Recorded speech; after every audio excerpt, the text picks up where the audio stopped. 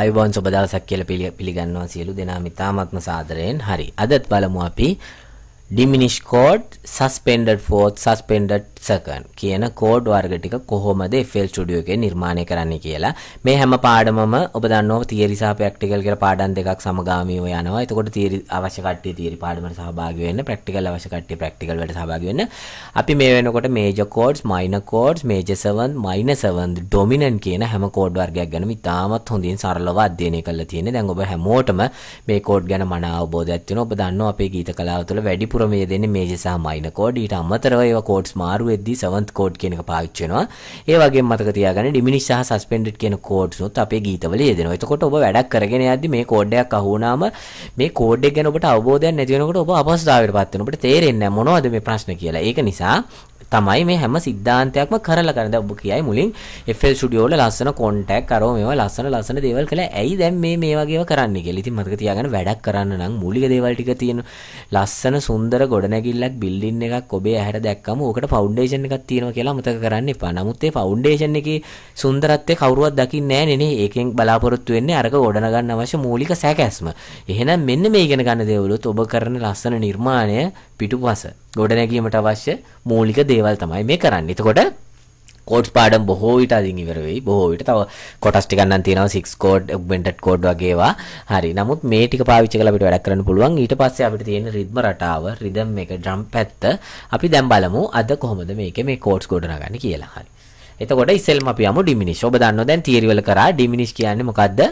ඩිමිනිෂ් කියන්නේ මොකද්ද? කෙලින්ම 147 කියන මේ ඕඩර් එකට හැදුනම අපිට හැදෙන කෝඩ් එක තමයි ඩිමිනිෂ් කියන්නේ. හරි. අපි සුපුරුදු පරිදි FL කී එක අරගෙන පියානෝ රෝල් එකට ගිහිල්ලා ඒකේ 5 කියන ස්කේල් මේ ඔක්ටේව් දෙකනේ අපි බොහෝ විට පාවිච්චි කරන්නේ. ම්යුසික් වල හරිම සරලව අපිට කෝඩ්ස් ගොඩනගන්න පුළුවන්. මොකද්ද මේවා මතක තියාගත්තේ නැති වුණා. දැන් අපි තියරි වල දන්නවා. අපි කෙලින්ම යනවා එහෙනම් කෝඩ් එක ගොඩනගන්න. මෙන්න මේ ගොඩේ ඔබ දන්නවා මේජර්, මයිනර්, මේජර් 7, ඩොමිනන්ට් 7 මේ හැම එකක්ම කොට නැගුවා. අපි බලමු මේකේ ඩිමිනිෂ් කොහෙද තියෙන්නේ කියලා. මේ තියෙන්නේ ඩිමිනිෂ් කියන කෝඩ් එක. හරි. එහෙනම් ඩිමිනිෂ් ක්ලික් කළා. හරි නේද? සයන්න, කොමල ගයන්න මොකද්ද? තීව්‍රමා කියන ස්වරය ප්ලේ කරා. දැන් අපි බලමු.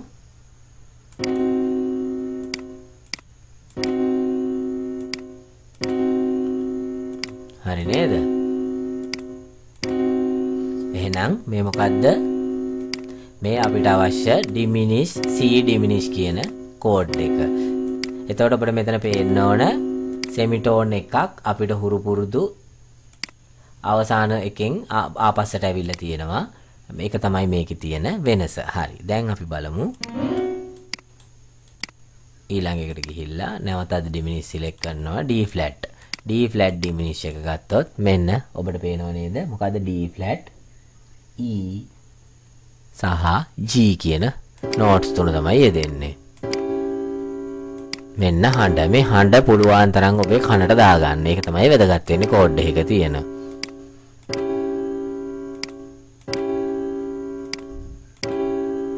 හරි. ඊට පස්සේ අපි බලමු D diminish කියන කෝඩ් එක කොහොමද ගොඩනගන්නේ කියලා. diminish වලට යනවා.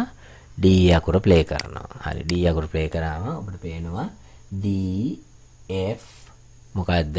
A flat කියන එක තමයි අපිට මෙතනදී එන්නේ.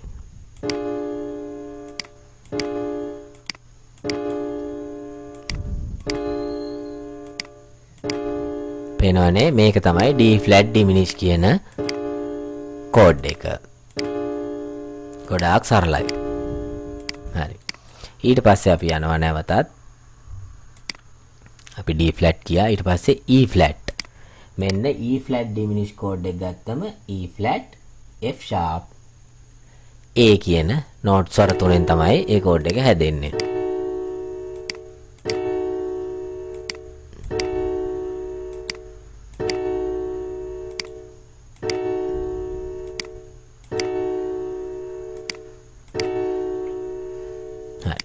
ඊට පස්සේ අපි බලමු E කියන කෝඩ් එක. E diminish කෝඩ් එක ගන්න නම් අපි මොකද්ද E කියන එක ගන්න ඕන. මෙන්න E. එතකොට ස්වර E, G සහ B flat කියලා අපිට ගන්න පුළුවන්. මෙන්න හඬ. එතකොට ඔබ දන්නවා අර ඔක්ටේව් එකක් උඩට යන්න පොඩ හඬේ සිහින් බව වැඩි වෙනවා නම් අරවත් එක මැච් වෙන්නේ නැත්නම් ඔබ මොකද කරන්නේ? ඔබට පල්ලෙහා ඔක්ටේව් එකෙන් මේක අල්ලන්නත් පුළුවන්. හරි. ඒකත් හරි. ඊට පස්සේ අපි බලමු F කියන F diminish කියන එක කොහොමද දෙන්නේ කියලා. මේ තියෙන ඔබට F diminish එක F එක A flat එක සමග B එක තමයි දෙන්නේ notes 3 හැටියට.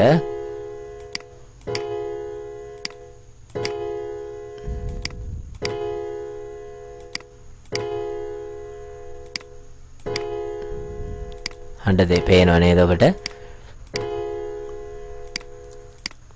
මේක ඕනම නම් ඔබට මොකද්ද කරන්න තියෙන්නේ? යට ඔක්ටේව් එකෙන් අල්ලන්නත් පුළුවන් මේ විදිහට. හැබැයි එතන යට ඔක්ටේව් එකෙන් ඇල්ලුවම එතකොට ස්වර තුනම තාමත් යට නෝට් එකේ තමයි යට ඔක්ටේව් එකෙන් වදින්නේ. එතකොට පොඩ්ඩක් හඬේ වෙනස වැඩි. අර ස්වර හතරක් ගහනකොට වගේ නෙවෙයි. උඩ හරියටම යද්දී ඔබට පුළුවන් ඒ දේ කරන්න. හරි. දැන් අපි බලමු F sharp diminish එක කොහොමද ගහන්නේ කියලා. මෙන්න F sharp diminish F sharp A සමග C තමයි ඒකේ notes 3 හැටියට දෙන්නේ.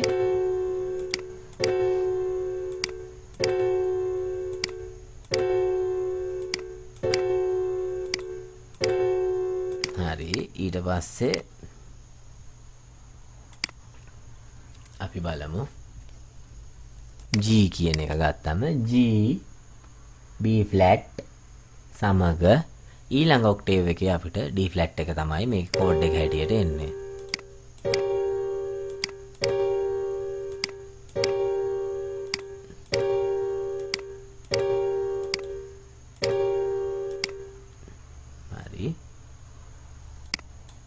ඊට පස්සේ අපි බලමු A flat diminish කියන එක. A flat diminish එක මෙන්න මේ ආකාරයට එනවා. ඔබට A flat B සමග D කියන notes 3.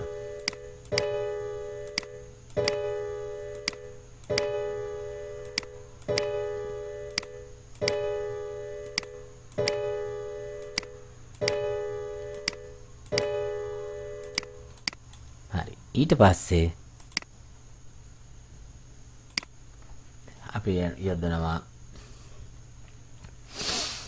අපි කියමු A කියන කෝඩ් එක ගත්තොත් A diminish කියන කෝඩ් එකට තියෙනවා AC සමග E flat.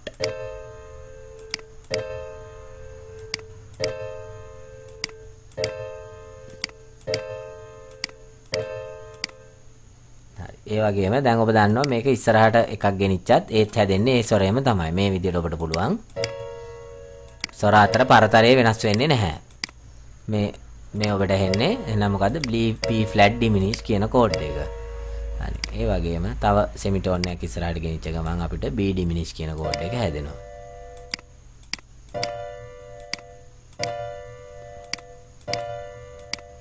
බලන්න එතන ශුද්ධ ස්වර තුන පමණයි අන්තර්ගත වෙන්නේ B diminish එකේ.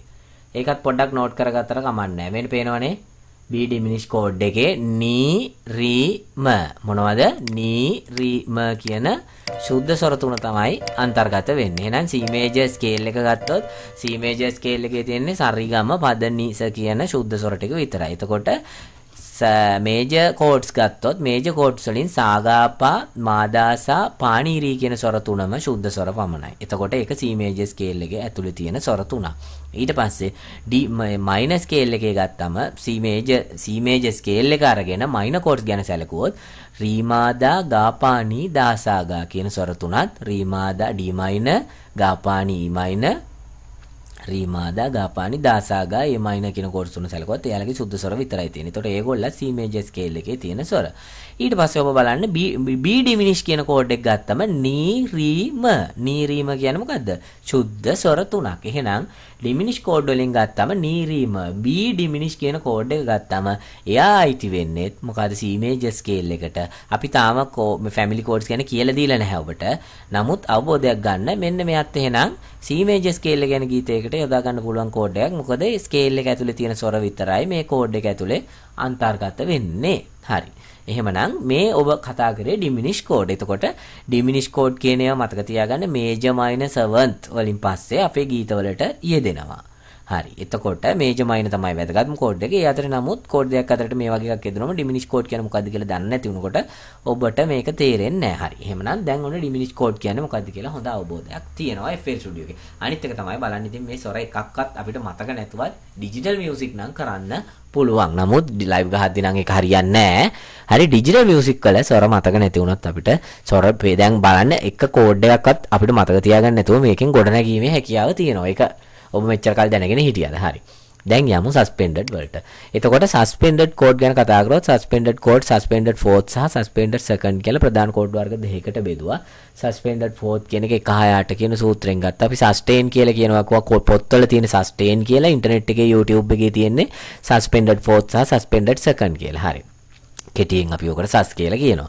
එතකොට බොහෝ විට සස් කියලා කියන්නේ suspended fourth වලට. එතකොට අපි මේකට ගිහිල්ලා බලමු. මෙන්න මෙතන තියෙනවා බලන්න හැමදේම මේ ටිකේ තියෙනවනේ. major, minor, major 7, minor 7, diminish, දැන් suspended fourth, suspended second කියන එකක් තියෙනවා. අපිට advance ගිහිල්ලා ගන්න ඕනේ මෙන්න මේ 7 කියන 7 dominant 7 code එක විතරයි. එතකොට මේ ඔක්කොම සාරාංශගත කරලා බලන්න අපිට අවශ්‍ය අපේ වැඩ ටිකට මේ ටික ඇති නේද? මෙන්න major, මෙන්න minor, මෙන්න major 7, මෙන්න minor 7, මෙන්න දැන් suspended fourth, suspended second, මෙන්න diminish, augmented tone නම් එකක් තියෙනවා අපි පාවිච්චි කරේ නෑ. ඊට පස්සේ මෙන්න 7th code එක. ওই ටික දන්න ඕන නම් ඔබට ඕනම ගීතයක් අපේ නිර්මාණය කරන්න පුළුවන්. හරි. එහෙනම් දැන් යනවා suspended fourth වලට. suspended fourth වලට ගිහිල්ලා පළවෙනි ස්වරය ගැහුවම suspended fourth ඔබ තීරි ගැන්නුවා මං සා මා පා 1 6 8 කියන තැනින් සයන්න මයන්න පයන්න C F G කියන කෝඩ් තුන තමයි ඔබට එන්න ඕන. බලන්න කෝඩ් එක 60 දැක්ක ගමම වෙනසක් දැනෙනවා. මොකද්ද? යට අන්තිම ස්වර දෙක අතර පරතරය ළඟයි. ඔබ දන්නවා මේ කෝඩ්ස් කියන්නේ මේ අතර පරතරය වෙනස් කරමින් හදන නාද රටාවල් කියලා. හරි. එහෙනම් මෙන්න suspended fourth code එක. එතකොට මේක වැඩියෙන් පාවිච්චි කරන්නේ මෙන්න මේ තුන්වෙනි මැද තියෙන ස්වරය highlight කරන්න අවශ්‍ය වෙලාවට කොහොම ඒකේ හැටියට නම් මයන්න. එහෙනම් මේ තියෙන්නේ suspended fourth සාමාපා කියන ස්වර තුන. හරි. ඊට පස්සේ අපි දෙවෙනි එකට යනවා. suspended මොකද්ද? D flat suspended fourth කියන එක මෙන්න ඒකේ අඬ රි තීව්‍රමා දා.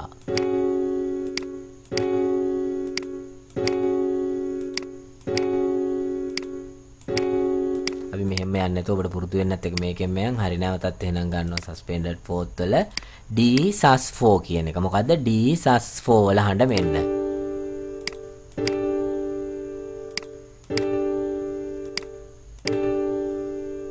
මේ හඬ හොඳින් ඔබේ කනට දාගන්න. එතකොට මෙතන තේරුම් ගන්න ඕන දේ තමයි මොකද්ද? අන්තිම ස්වර දෙක අතර ગેප් එක වැඩි. මෙතන ગેප් එක අඩුයි. මෙතන ગેප් එක ලොකු ગેප් එකක් තියලා තියෙනවා. හරි. ඊට පස්සේ නැවතත් යනවා D E flat sus 4.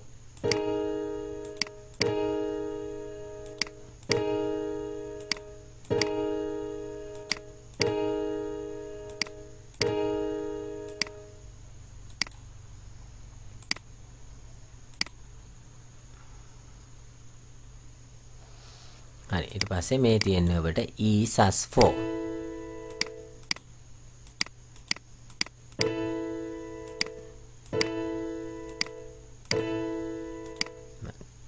මේ හඬ ඔබට F sus 4.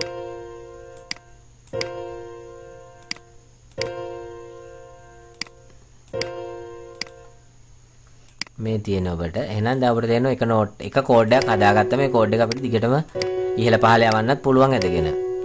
මේ මොකද්ද? F sharp sus 4. මේ තියෙන්නේ G sus 4.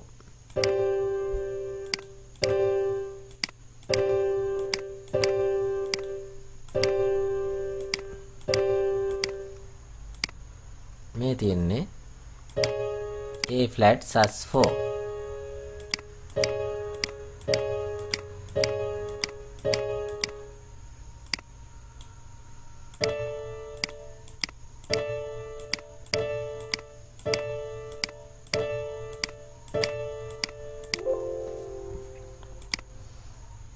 මේ ඔබට දැන් තියෙන්නේ B flat sus 4.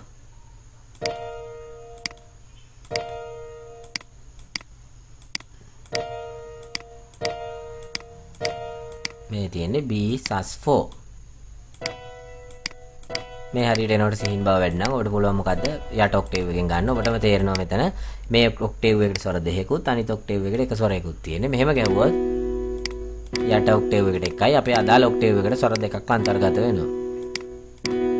ඒ වගේම ඔය ගත්තම මේ suspended fourth කියන එක suspended fourth කියන එකේ අපිට පොඩි විශේෂත්වයක් දකින්න පුළුවන් sustain කියන එකේ සුද්ධ ස්වර වැඩියෙන් තියෙනවා. එතකොට ඒකේ C sus4 ඊට පස්සේ D sus4 ඊට පස්සේ E sus4 ඊට පස්සේ F sus G sus4 ඊට පස්සේ A sus4 සහ A sus4 කියන කෝඩ් පහක් තියෙනවා සුද්ධ ස්වර විතරක් තියෙන. බලමු ඒක ඔබට අහු වුණාද කියලා. එතකොට පළවෙනි ස්වරය ගත්තොත් suspended fourth වල C sus කියන එක ගත්තොත් බලන්න C sus කියන එක සයන්න මයන්න පයන්න මොනවද මේ සුද්ධ ස්වර විතරක් තියෙන කෝඩ්. එහෙනම් C major scale එක ඇතුලේ තියෙන ස්වරයක් තමයි මේක.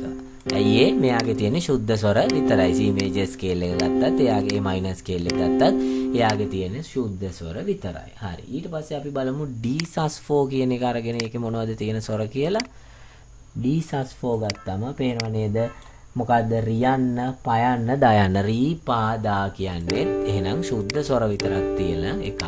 එහෙනම් ඒකත් මතක තියාගන්න C sus4 D sus4 ඊට පස්සේ බලමු අපි E sus4 කියන එක. එහෙනම් මේකේ විශේෂත්වයකුත් ටිකක් අපිට දකින්න තියෙනවා සුද්ධ ස්වර විතරයි.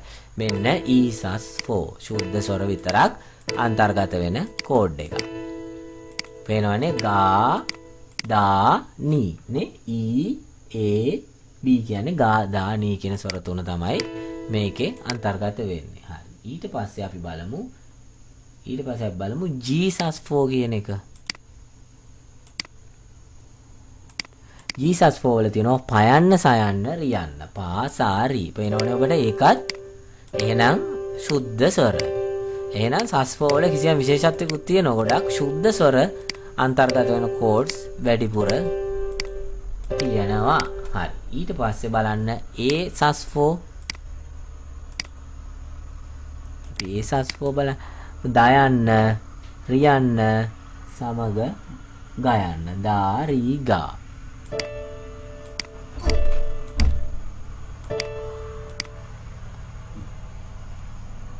හරි. එතකොට suspended fourth වල මෙන්න මේ ගුණය අපිට ගොඩක් දකින්න පුළුවන්. මොකද්ද? සුද්ධ ස්වර වැඩිපුර තිබීම. එතකොට එයාගේ කෝඩ්ස් වලින් පහක්ම තියෙනවා අපිට. මොනවද? C D E G A කියන කෝඩ්ස් පහම suspended fourth වල සුද්ධ ස්වර පමණක් අන්තර්ගත වෙන. අපි බලමු sus4 නෙවෙයි sus2 1 6 8 කියන තැනින් අපිට sus4 කියන කෝඩ් එක නිර්මාණය කරගන්න පුළුවන් වුණා. ඒ වගේම මතක තියාගන්න 1 3 8 කියන එකෙන් අපිට පුළුවන් පළවෙනි ස්වරය මේ chromatic scale එක හරියට ගොඩනගලා ඉවරලා 1 2 3 තුන්වෙනි ස්වරය සහ 8 වෙනි ස්වරය ගත්තට පස්සේ අපිට පුළුවන් suspended 2 suspended second suspended 2 කියනවා. එහෙම නැත්නම් suspended second කියන කෝඩ් එක නිර්මාණය කරගන්න. අපි ඒක බලමු FL Studio එකේ එකක් තියෙනවද කියලා. ඒකක් තියෙනවා. බලන්න මොන තරම් වැදගත්ද මොන තරම් සරලද කියලා. අපි පාවිච්චි කරන කෝඩ් ඔක්කොම එක තැනකට ගෙනල්ලා පොඩ්ඩක් seventh කෝඩ් එක විතරයි පැත්තකට පැනලා තියෙන්නේ. අනිත් ඔක්කොම මෙතනින් අපිට හරිම සරලව ගන්න පුළුවන්. ඔන්න suspended second කියන කෝඩ් එක අපි ගහලා බලමු. සයන්න රියන්න පයන්න මෙන්න හඬ හොඳට ඔලුවට දාගන්න. ඔබට පේනවා අපි C major එක ගත්තොත් සයන්න C major එක ගත්තොත් සයන්න ගයන්න පයන්න. පොඩ්ඩක් ඒ හඬට නිකන් ඔබට ළඟින් යන හඬක් ඇහෙනවද බලන්න. මේ C major. මෙතනදී සයන්නත් ඇහෙනවා අපිට පයන්නත් ඇහෙනවා. සා ගාපා. හොඳට බලන්න හඬේ වෙනස. මේ සා ගාපා. හරි. මේ මොකද්ද? සා රීපා. පොඩි වෙනසයි තියෙන්නේ. පොඩි වෙනසයි කියන්නේ හඬේ අන්නේ රියන්නෙන් එන වෙනස ඔබට දැනෙන්න ඕන. පේනවනේ? එතකොට සයන්න සහ පයන්න වදිනවා.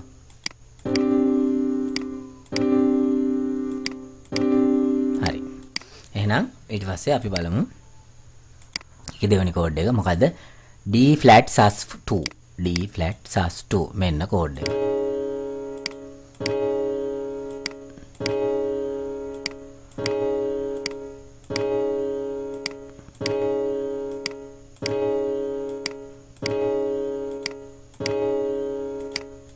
ඊට පස්සේ අපි යනවා D sus2 මෙන්න හඬ D sus2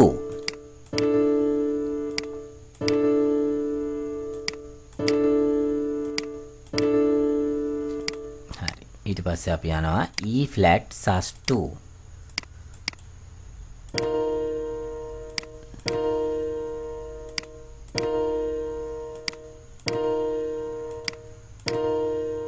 හඬ ඉතාලම හොඳින් ඔලුවට දාගන්න. එතකොට සින්දු වලට යොදද්දී ඔබට ගොඩාක්ම මේක සරල වෙයි.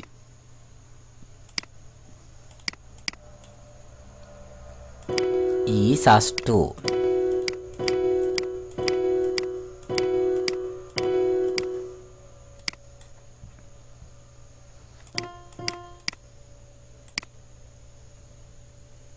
F sus2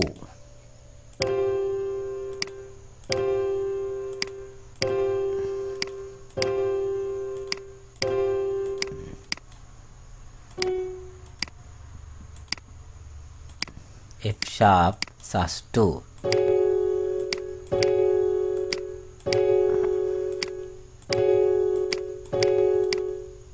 ඊට පස්සේ G sus2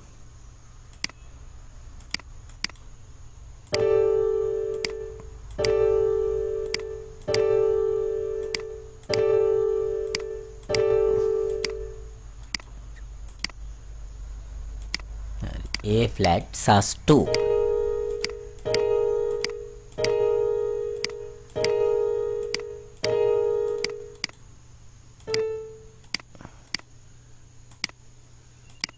ඊට පස්සේ A sus2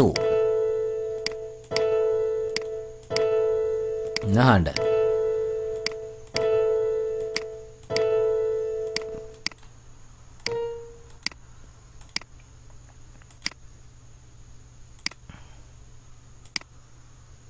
දැන් අපි මොකද කරන්නේ B අවසාන දෙක B flat sus2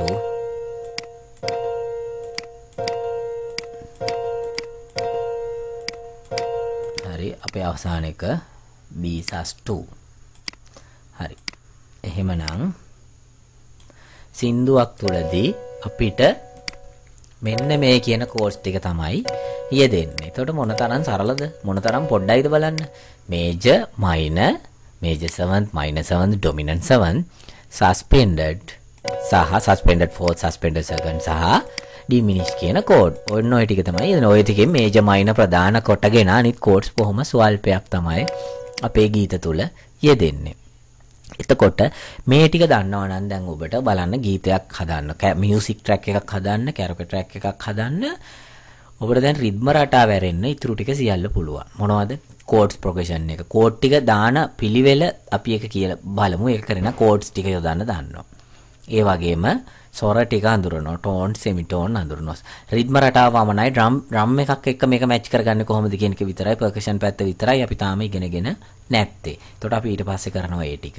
ඒ වගේම සමහරු කැමති ඇති ඒක කැමති නම් මේ කමෙන්ට් එකක් දාන්න මේ කෝඩ්ස් ඒ කියන්නේ පිළිවෙල හැදෙන විදිය. ඒකට අපි කියනවා ෆැමිලි කෝඩ්ස් කියලා. එකම පවුලේ කෝඩ් ටික නිර්මාණය. දැන් ගීතයක් ගත්තම මේ ගීතයට අන්තර්ගත වෙන කෝඩ්ස් යම්කිසි ප්‍රමාණයක් තියෙනවා. ඔක්කොම කෝඩ් ටික දෙන්නේ නැහැනේ. දැන් ස්වර 20 ස්වර 12ක් තිබුණා. ස්වර 12 හැදුණා. ස්වර 12ම දෙන්නේ නැහැ. ඕකෙන් 8ක් කඩලා 7ක් කඩලා අරගෙන ස්කේල් එකක් කියලා එකක් හදාගත්තා. ඊට පස්සේ ඒ ස්කේල් එක ඇතුලේ හැදෙන ස්වර ටිකක් තියෙනවා. ඒතකොට දැන් major 12යි minor 12යි major 7th minor dominant ඔය වගේ 12 ස්වරක් 96ක් විතර ඉගෙනගෙන ඔය 96ම යෙදෙන්නෙත් නැහැනේ කෝඩ් නේ. ඊටාම ස්වල්ප ප්‍රමාණයක් යෙදෙන්නේ.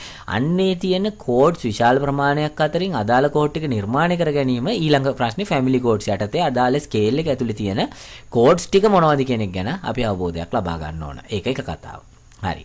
අනිත් එක තමයි ඊට පස්සේ රිද්ම රටාව ගැන. මොනවද මේ අපි තාම දන්නේ නැහැ. 3 4 කියනවා, 4 4 කියනවා, 6 8 කියනවා. මොනවද කියලා අපි දන්නේ නැහැ. ඊළඟට ඊට අමතරව ගියොත් හරි ඊට අමතරව මේ EDM ට්‍රැක් එකක් හදනවා නම් EDM ට්‍රැක් එකකදීත් එතනදීත් අපිට ඊට වැඩිය පොඩ්ඩක් වෙනස් වූ drum pattern රිද්ම රටාවක් අපිට අහන්න ලැබෙනවා. ළඟ ස්නේහයක කික් එක වදින ටිකක් අමුතු රටාවක්. හරි. ඔන්න ওই ටිකනේ අපිට තියෙන්නේ. එතකොට අපි එහෙමනම් එතකොට දැන් ওই ටිකත් FL Studio එකෙන් කරන් ඔන්න ගැටලුවක් එනවනේ. දැන් අපි ඕගන් කීබෝඩ් නම් ගහනවා. ඔය FL Studio එකෙන් කිසි ප්‍රශ්නයක් නැතුව කීබෝඩ් ගහනවා. දැන් අපි ගිටාර් ගහන්න බෑයි කියලා හිතන් හිටියට ඒකත් අපිට පුළුවන් කියලා දැන් තේරෙනවා. කෝඩ් එහෙම නිර්මාණය කරගෙන අපි ගිටාර් කෝඩ් හැටියට ගත්තේ නැත්තේ හැමෝම ගාව තියෙන ප්ලගින් එක FL key එක නිසා මම ඒක පාවිච්චි කරලා කෝඩ් හැදුවට ඒකෙන් අදහස් කරන්නේ නැහැ. මොකද්ද? ගිටාර් මේ වලින් කෝඩ් ගහන්න බෑ කියලා අපිට මේ වෙනුවටම අපි තෝරගන්න VST එක වෙනුවට ගිටාර් එකක් තෝරගත්තා නම් රිද්ම් ගිටාර් එකක්. එතකොට වදින්න රිද්ම් ගිටාර් එකට අදාළයි. ඇයි ගත්තේ නැත්තේ හේතුව පැහැදිලිව කිව්වා හැමෝම ගාව තියෙන එක ගන්න ඕන. මම අරගෙන මම කරනකොට කවුරු හරි ගාව එක නැත්තම් ඊට පස්සේ ප්‍රශ්නයක්. එතකොට හඬ සම්සන්දනය කරන ඒ වගේ දේවල් වලදී ගැටලුවක් වෙන නිසා තමයි පියානෝ එක ගත්තේ. එහෙම නැත්නම් අපි දැන් සින්දුවකදී අපි මේකට රිද්ම් ගිටාර් එක පාවිච්චි කරන්න පුළුවන්. එතකොට ওই ටිකත් එක්ක ඩ්‍රම් බීට් එකක් මැච් කර ගන්න තමයි දැන් ඉගෙන ගන්න ඕනේ. එතකොට මතක තියාගන්න තව පාඩම් කීපයක් ගියාම තව ඒ කියන්නේ FL Studio තව පාඩම් තව තියරි මං හිතනවා තව පාඩම් 4ක් විතර ගියාම ඊට පස්සේ ඔන්න මූලික දැනුම සියලුම දෙනාට ලැබිලා ඇති. සියලුම දෙනාට. ඊට පස්සේ මම කවදාවත් ආයි මෙන්න මේක දාන්න මේක මෙහෙමයි කියලා දෙන්නේ නැහැ. කෙලින්ම අපි සින්දුවේ කෝඩ්ස් ටික ගත්තා, නෝට්ස් ටික ගත්තා, ඉන්ස්ට්‍රුමන්ට් ටික තෝරගත්තා. ශීලාට සින්දුව හදන්න තමයි තියෙන්නේ. එතකොට ඉතින් මේ FL Studio කියන්නේ ඇත්තටම ඊටාම ලස්සන සුන්දර විෂයක්. මේක ඇත්තටම ඔබේ හොබි එකට මේක හැමෝම මේක මේ ඉලෙක්ට්‍රොනික්ද ඉලෙක්ට්‍රිකල්ද මේවා අදාළ නෑ. විනෝදාංශනේ මිනිස්සෙකුට හැම මිනිස්සෙකුටම හොබි එකක් තියෙනවා.